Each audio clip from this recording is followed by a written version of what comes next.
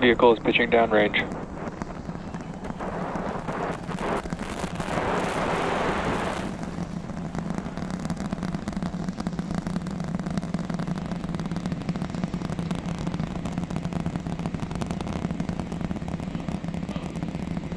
All right, 30 seconds into flight. The rumbles are still building here in the Raptor's nest.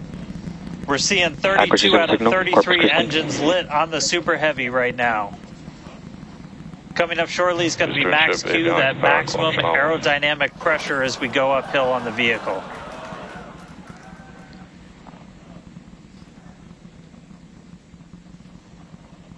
Max Q. All right, we just passed through max Q, so we're going to continue on up. We still have about a minute and 30 seconds until we get to stage separation. Starship now flying faster than the speed of sound.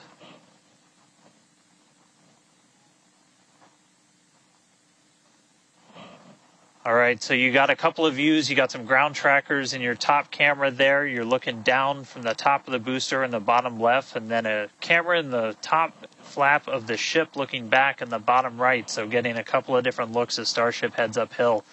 Once we get the hot staging, a lot of things happen all at once simultaneously. We're going to light the engines on the ship, starting with the RVACs first, and then the 3 center sea level engines before we're separated. All of that exhaust gets plumed out the side of the hot stage, and then the ship will separate itself.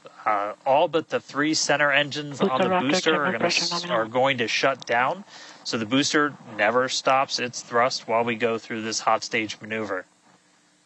After that, the booster is going to do its flip, start heading back, and then the ship will be on its own power on its way to space. So that should be coming up in just about 30 seconds from now. As of right now, still looking in like 32 out of 33 Raptors lit on the booster. And we'll start to see those stagger down. They're going to turn off in banks, so you'll see the lights on the bottom left screen of the engines that are active start to turn off in different groups, and you'll see those 3 center ones lit. Booster engine cut off. Ship ignition. Stage separation confirmed. Boost back burn start up. Acquisition signal, Houston.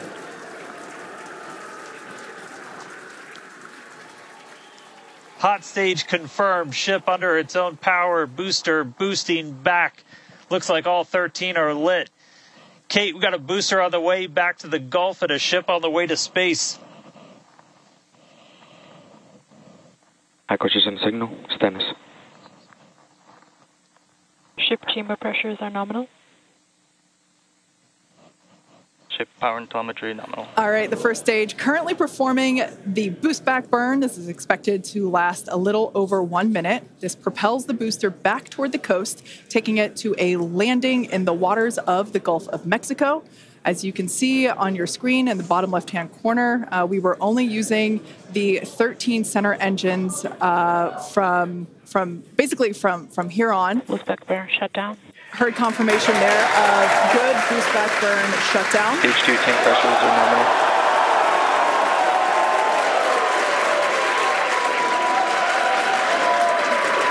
Lots of excitement. So right here,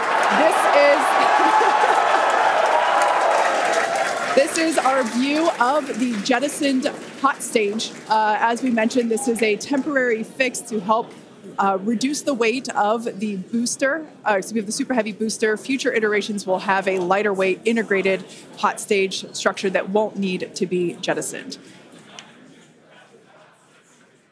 Now, after we jettison that hot stage, the booster will begin to attempt its water landing in the Gulf. In the meantime, the ship will coast for about 40 minutes or so up to an altitude of 214 kilometers.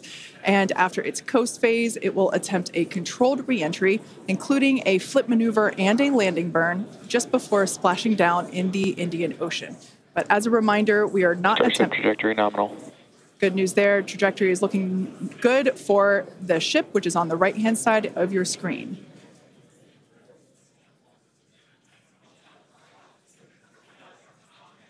At this point in time, as you can see, we have no engines lit on the booster. It is coasting back toward the Gulf of Mexico for a water landing and ship under power of all 6 Raptor engines. There's 3 sea level and 3 vacuum Raptor engines that are lit, as we can see on your screen.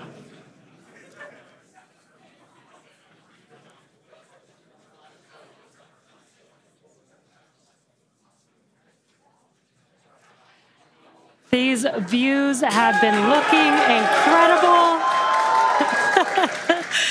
Super Heavy has been performing beautifully today. And you can hear the crowd is very excited about it.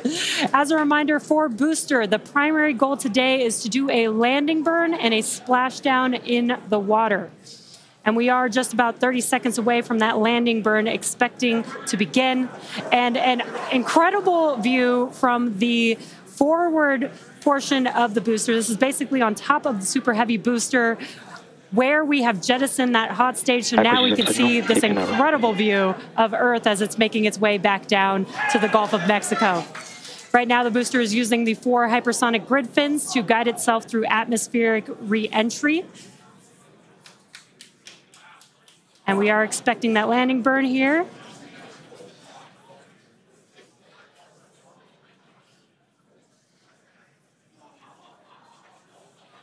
And we will be igniting 13 engines, and this is a great view. On your left-hand side is 3 views from the booster, and your right-hand side a view from the ship.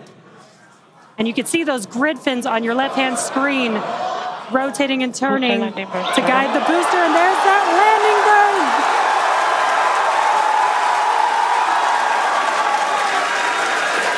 That landing burn just begun, and you can see the water below.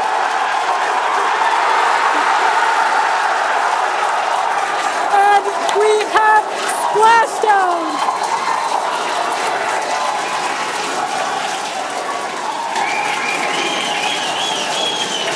What an incredible sight! Congratulations to the SpaceX team! Ship has entered terminal guidance. That was absolutely incredible. The first